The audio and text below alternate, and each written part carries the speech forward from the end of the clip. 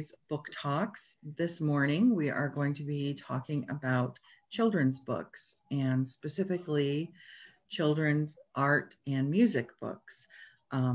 So we've got a lot planned. So I'm going to start it off with Mr. Mike, our new children's librarian. Awesome. So one of my favorite books, of course, is Pete the Cat. I love Pete the Cat so much that I and my wife made a costume for Pete the Cat. And this was the first book I had discovered. I love my, and the great thing about these books is there's music that goes with them. In fact, you can download for a free song. And the guy who writes this, Mr. Eric Litwin, he narrates it and then he sings and plays the guitar. And one of the things is about Pete the Cat is he's very laid back. And one of his things he says all the time is because it's all, and not to worry. And another thing is there's a lot of interaction. You get the kids to, because there's a lot of repetition. And one of the things they get to say is good. Now, my favorite Pete the Cat book is Pete the Cat Saves Christmas. It's awesome. And basically, it's got two things. Santa's list was so big and Pete felt so small, but at Christmas we give, so he gave it his all. And so he said, no matter how big or small you are, as long as you give it your all. And then the song that goes with it is, give it your all, give it your all. At Christmas we give it your all. And that's like, once I read this book, that's like the most requested song. Kindergartners and UPKers, they love it. It's real easy to learn. Now, Eric Litwin then split off from the illustrator, James Dean, and worked with another illustrator, Tom Lichtenfeld. And he wrote a book called Groovy Joe, and this is called Ice Cream and Dinosaurs.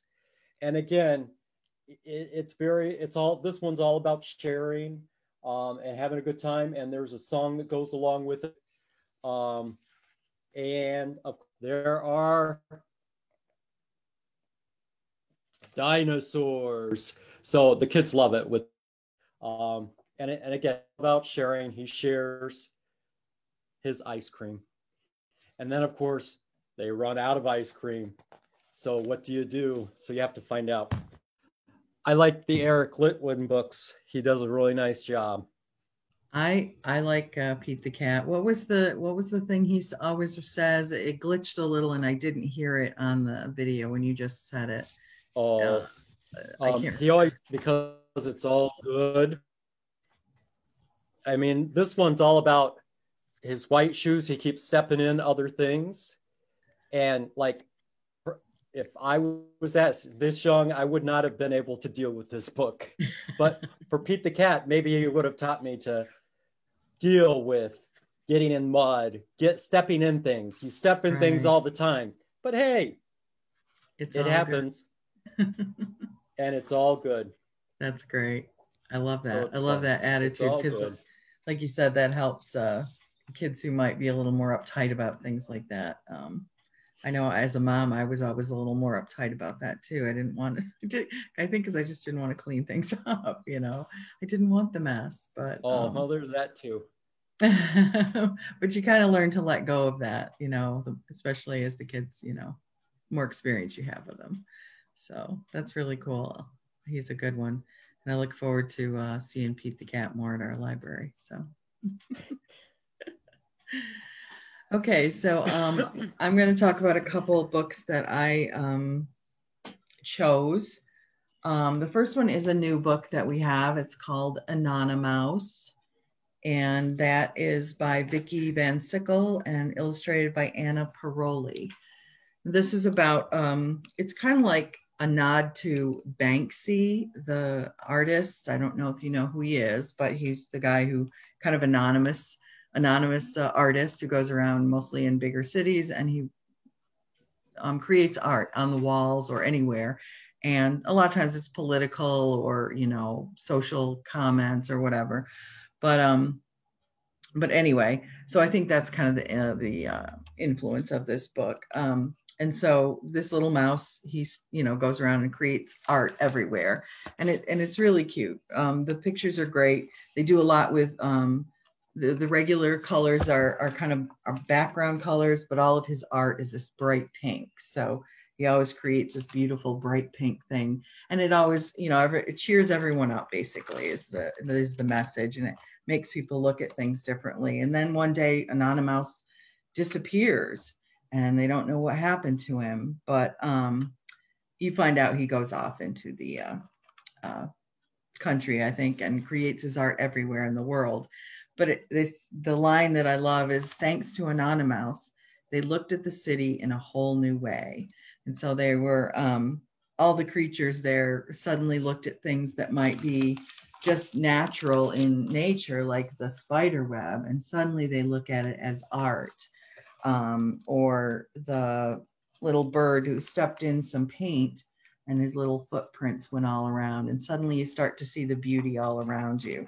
So I just thought, I love that message or whatever of this book. So I highly recommend this. It's not lots of words, it's mostly pictures, but it's you know, just a great little story. So that's my first one, definitely. And that was a new book. Now the other one I chose is an older book. It actually was put out, I think, published in 2002. So it goes back a little ways, but everyone knows Sandra Boynton, I believe. She's famous for many, many books, kids' books, lots of fun. And she also is very musical and does a lot of music. And my favorite one that was huge in our household was called Philadelphia Chickens. Now, this is a great collection of songs, and they're by famous people. It's really cool. The book comes with a CD, so you can listen along. And it's, the Bacon brothers, you know, Kevin Bacon and his brother have a band. They're one of the artists in it. Meryl Streep sings on this. Laura Linney, Eric Stoltz, Patti LuPone, you know, Scott Bakula. I mean, people that you might not even think about that, you know, sing.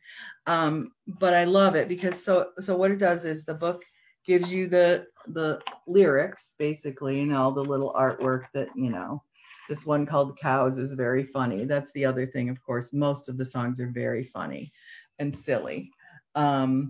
Oh, and Kevin Kline does a song in here that is, I'm trying to remember the name of it. We're very, very busy.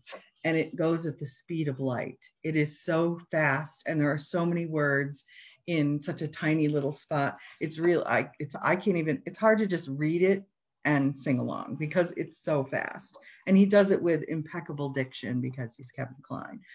But anyway, so they go through, all of the songs have their little, you know, little pages. And then at the back, there's the actual music for all of it. So, you know, it's got everything, you know, you've got the lyrics, the music, and then you get a CD to play along. This used to be our favorite CD in our house. And whenever we took rides in the car and went somewhere, that was the one we listened to, because her music, the music that's in it, is not just kids' music. It's just good music. And I found this quote that she said, Sandra Boynton said, that said, children's music shouldn't sound any different from adult music. She said, I hope that if you were hearing any of my music playing in the next room, you wouldn't say, oh no, someone put a children's album on. And it's true. That's exactly the way we felt about it. And that's what made it so wonderful. And I highly recommend it. We ended up buying it because we just were wearing out the CD. We kept borrowing it from the library.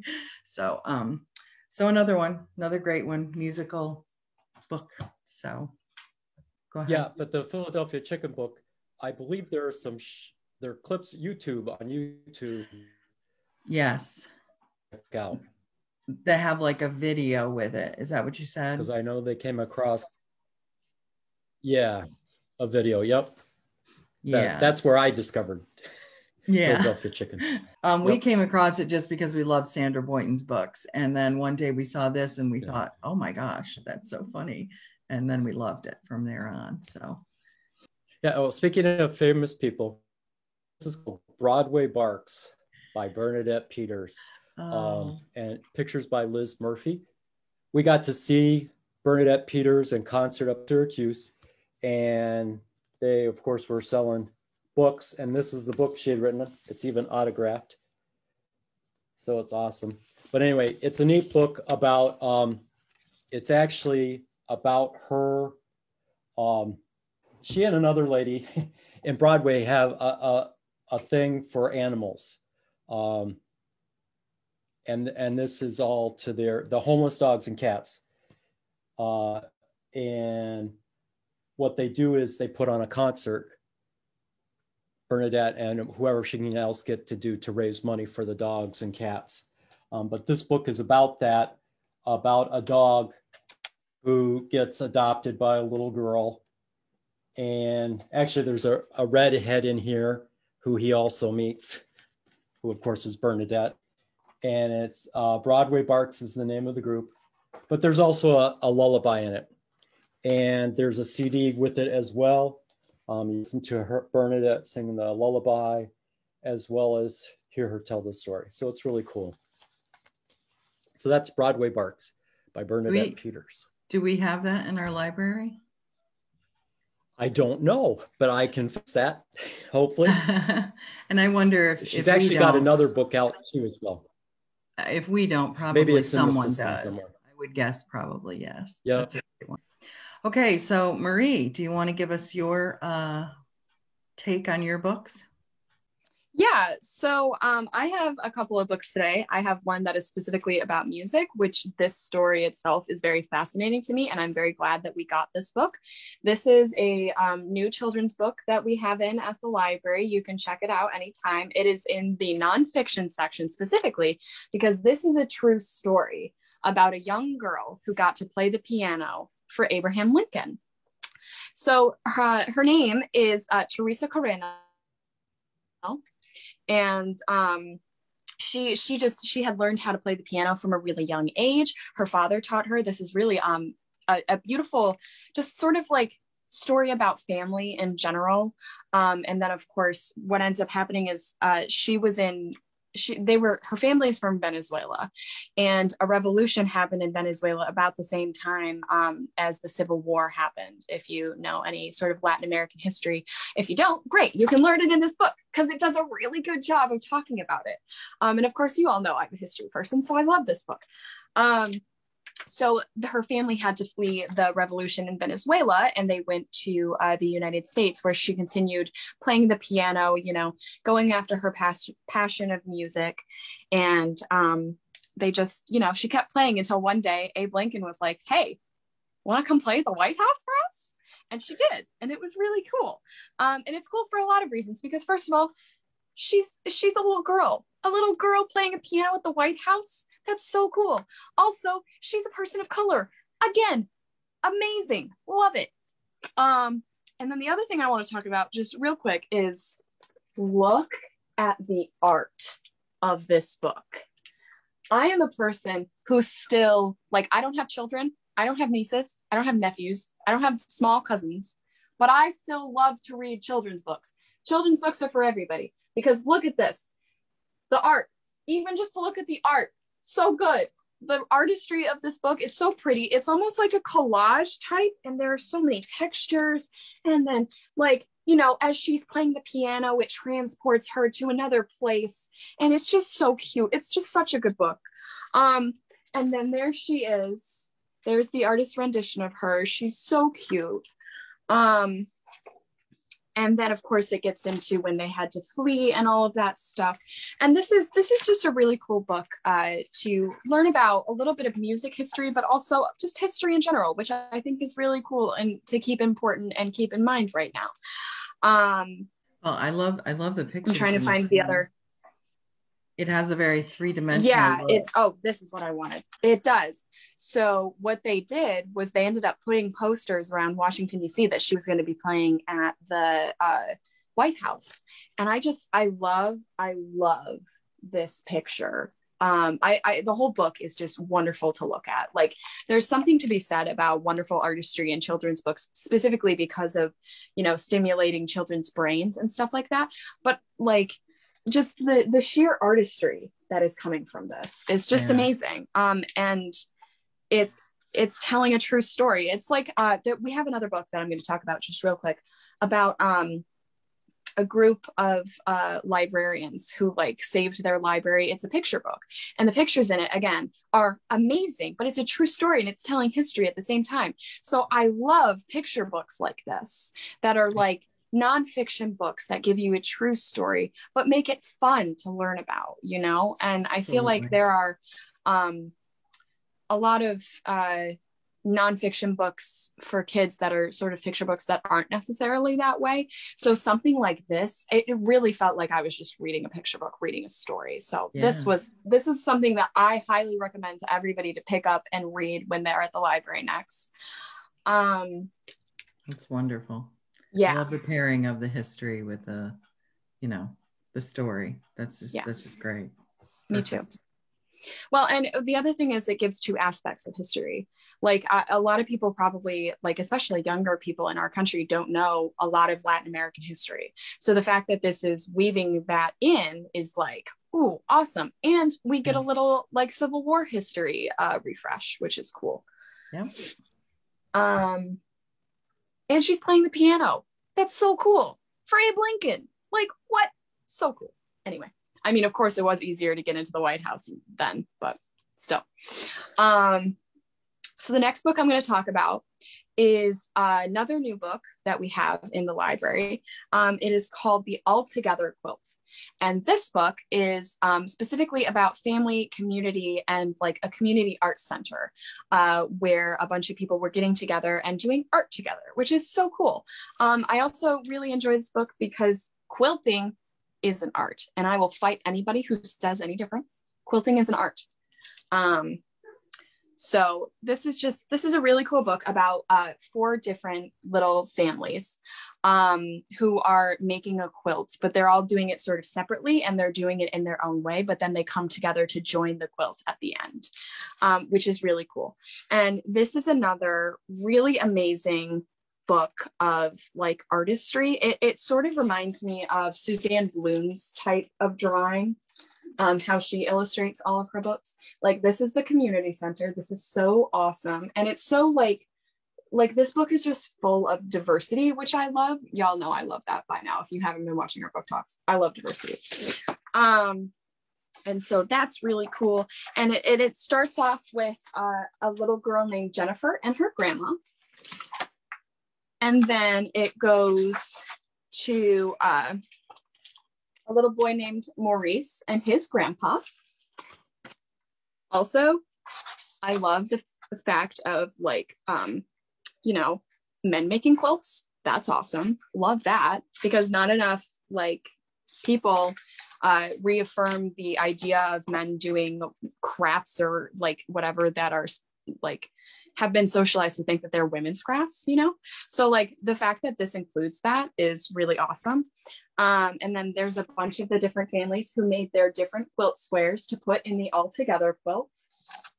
So yeah, this is just really cool. And community art in general is just a really cool idea to me.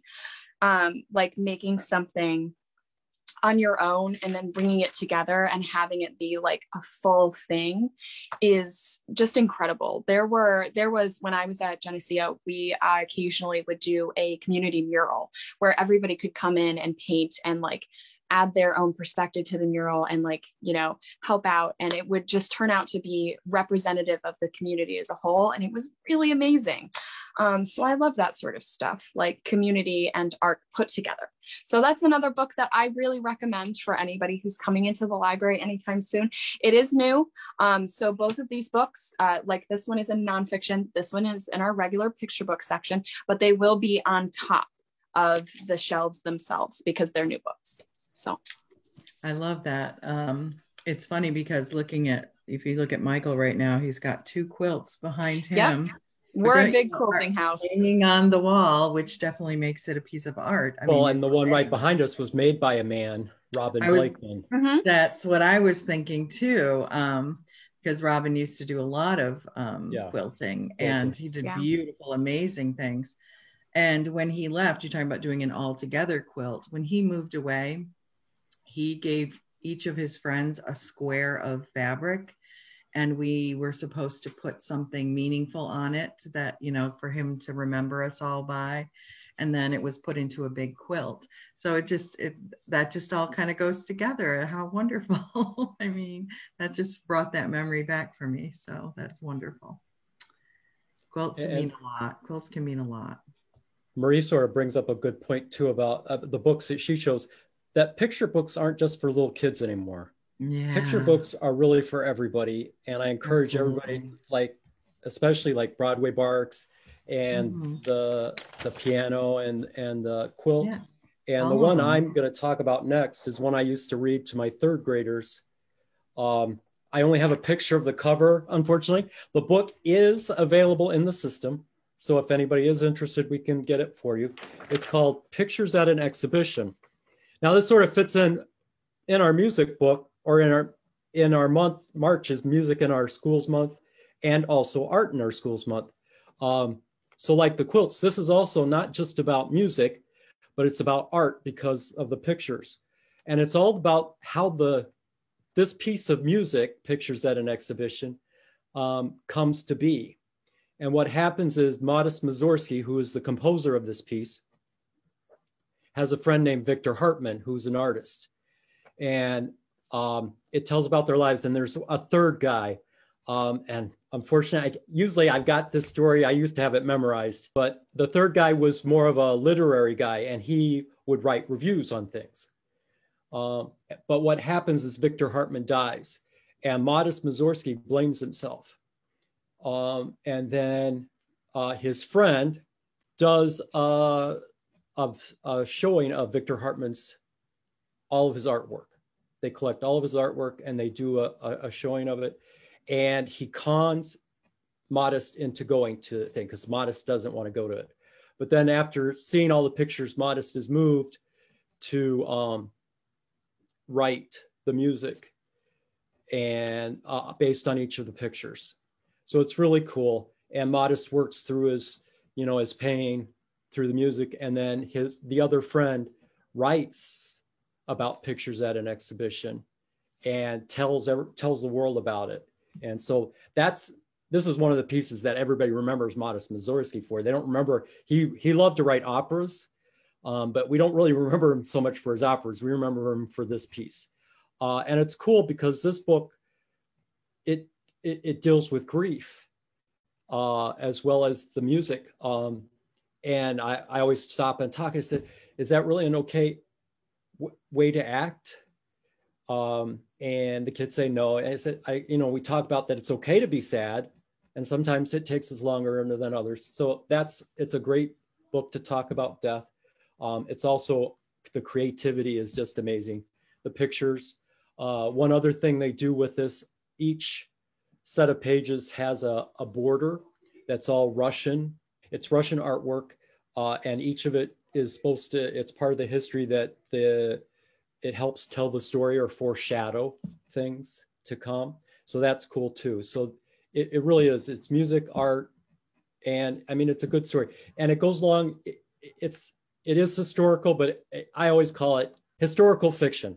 Because we don't know, because the kids always say, is this really? I said, most of this is true, but they don't know exactly what each of them said and what each of them did.